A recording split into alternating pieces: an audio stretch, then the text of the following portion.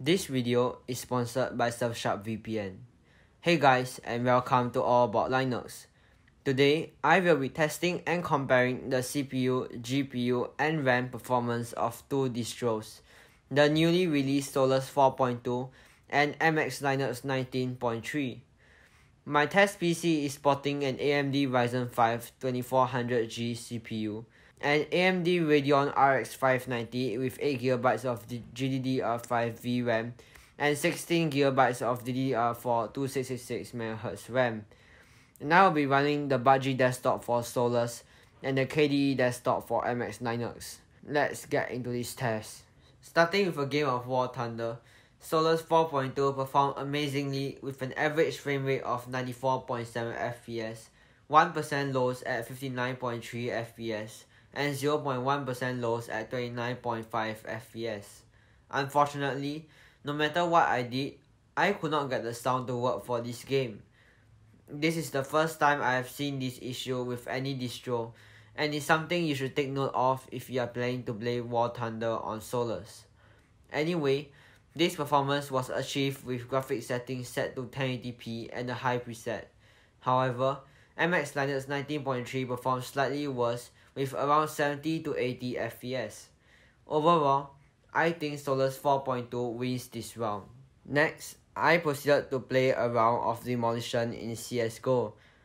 The graphics settings were set to 1440p auto. On Solus, I got around 50 to 60 FPS when running around the map, and in one particular scenario during combat, frame rates dropped to around 35 FPS. While on MX Linux, I got an average frame rate of 66.5 FPS, 1% lows at 30.1 FPS, and 0.1% lows at 20.6 FPS. However, the map that I played on in MX Linux, which is Monastery, was definitely more demanding than that of Solus, with a significantly larger number of buildings and objects.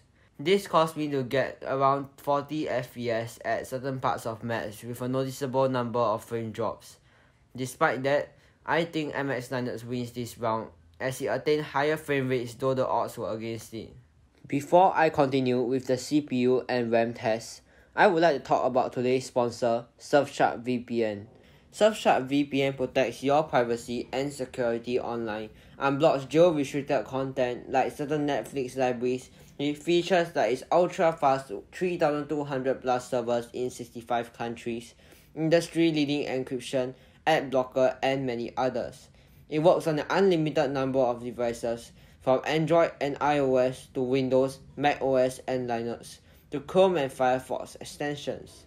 Best of all, you can get Surfshark VPN today for the first 3 months free, then 81% off for just $2.49 per month. Do head over to surfshark.eu/allaboutlinux and get Surfshark today. Thanks to Surfshark for sponsoring this video. By the way, if you like this video, do consider hitting the subscribe and like button.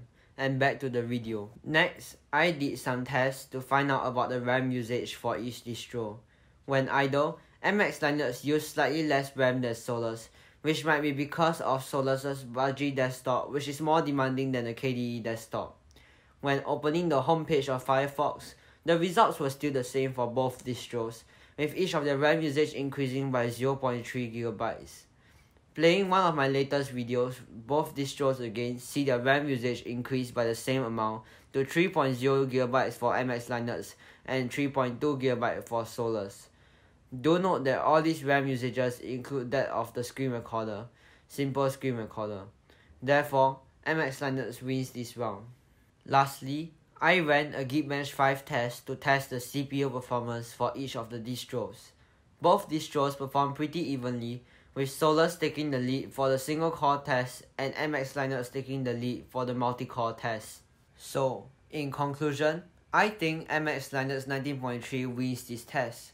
MX Linux 19.3 won the CSGO and RAM usage test, while Solus 4.2 won only the War Thunder test, and the two distros were tied in the Geekbench 5 test.